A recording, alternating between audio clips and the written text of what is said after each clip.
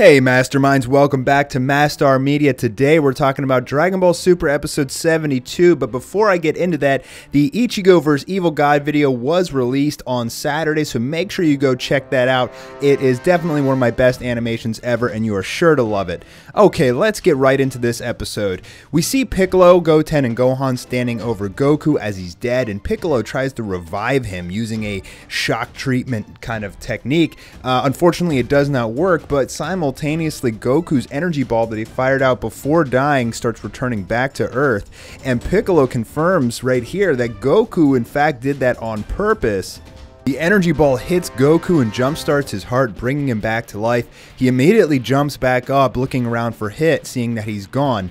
And everybody starts asking him what exactly happened. Was it the time skip? And Goku says no, it wasn't the time skip. It was something greater, but we learned later that it actually was the time skip. Then Goku chases after Hit, and he can sense Hit's energy everywhere, which is really interesting new technique, as Hit is able to kind of push his ki out in multiple directions, throwing off a regular person's ability to sense where someone's ki is, in a fantastic assassination technique. Hit uses his new punch, which seems to be sending a fist through space and time. It does hit Goku, but Goku was able to dodge it from being a fatal blow. Fortunately, Goku gets up and says, let's take this to a wider place, so that Hit's assassination technique where putting his aura everywhere wouldn't be a problem. They have a brief conversation, and then they begin the fight again as Hit uses Kamui, sending another fist through space and time, and Goku is able to sense it somehow, or even maybe just predict where the punch is going to come. He's able to dodge it, and then Hit goes into a frenzy, throwing multiple punches. Goku manages to stay alive and charge at Hit, and then does this beautiful technique, absolutely amazing animation, but he doesn't do anything with this. And this really caught me off guard because he puts his fingers in Hit's face, and I think he's going to do a double 1-inch punch like he used against Frieza. I got really excited for a second, but he didn't do anything with that. It's kind of like he was just showing off as he pulls back to throw his swing, but he's forgetting that he is dealing with Obito. So Goku is getting completely wrecked by Hit, and he can't figure out what this technique is. Meanwhile, we see Vegeta sweating as he's training with Whis, and he's asking Whis to cut his training short by giving him some of Granny's special sauce. Okay. I didn't really understand the entire point behind this. In fact, I don't know why Vegeta would cut his training short. I don't think he's ever tried to cut his training short.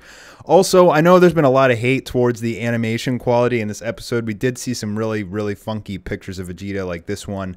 I mean, I'm not impressed, but at the same time, I'm not going to hate on the animation. Like, as an animator, I mean, you got to realize that they're probably just letting some different artists, like, testing them out, giving them a chance to step up for themselves. Maybe this guy was like an in-betweener, and he's like, hey, give me a chance to kind of show myself, you know, as a keyframe artist. It didn't really work out, and that's okay. I mean, I'm not gonna hate on them too bad, but they should, you know, as a multi-million-dollar company, try to keep the animation fairly consistent. I'm not really sure why this one didn't go through quality control, but that's kind of just something that we've been seeing with Dragon Ball Super. Anyway, I'm not gonna get really obsessed with it.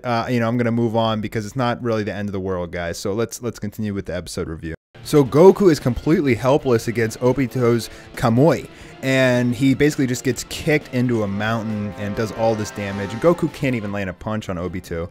So we see Champa and Vados standing there, and they're having a conversation. Champa looks really, really strange here.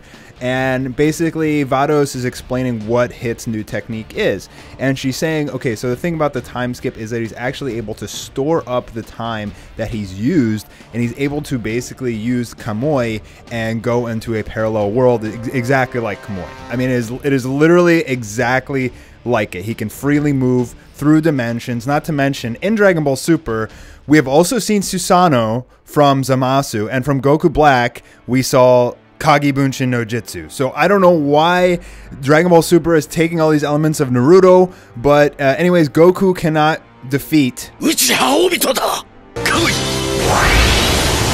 Goku is lying on the ground. He's getting completely pummeled. He can't land a significant hit on Hit. No pun intended. That's when Beerus, Whis, and Vegeta show up, and they say, we're here to observe.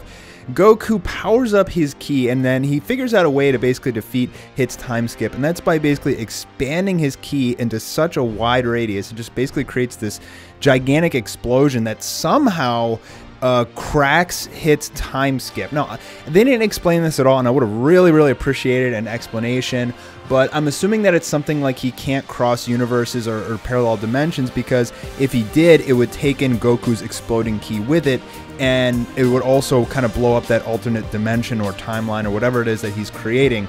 Essentially, Goku was able to shatter it doing this, and then he uses the Kamehameha and blows Hit away, and is actually able to win the fight in a 1 vs 1. Now, he was able to defeat Hit in basically one major attack without the Kaioken times 20, which was really surprising. I was wrong on that one, but you know, this is a filler episode, so I guess, I don't know, maybe they're saving that for the multiverse tournament or something.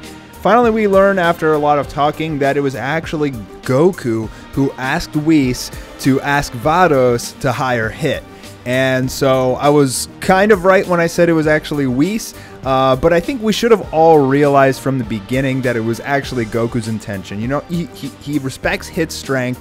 Hit is like the only one that can challenge him, and it would be just like Goku to hire Hit to try and kill himself, just so he could get that challenge. And I thought it was, you know, it was right in front of our eyes, and I feel like nobody really saw it, at least in the comments from my preview videos and reviews of 71 and everything. Nobody said Goku hired Hit to kill him. So if any Dragon Ball YouTubers made a video on that, I applaud them. But I think we all missed this one for the most part, and I think it was pretty obvious. It kind of just went over our heads. Anyway, that was the 72 review and breakdown. Overall, pretty good episode. I would have really liked a more in-depth breakdown as to how Goku actually was able to defeat the time skip without even using the Kaioken. I mean, Goku even said that Hit has grown much stronger since the Universal Tournament. So I don't really know. But you know, Goku's a genius. If you think about all the things he did in this episode that were genius, for one, he was able to bring himself back to life because he knew his heart was going to stop. That's genius. He was able to predict Hit's time skip punches that he was sending through time space using Obito's Kamui. So he was able to survive. I really seriously doubt that Vegeta would able to survive like Goku did. And then he was able to figure out a way to beat Hit's new, like, evolved level of time skip. So Goku really is a fighting genius, and you know, you can't use the same technique on him more than once or twice. He's going to figure it out and he's going to defeat you.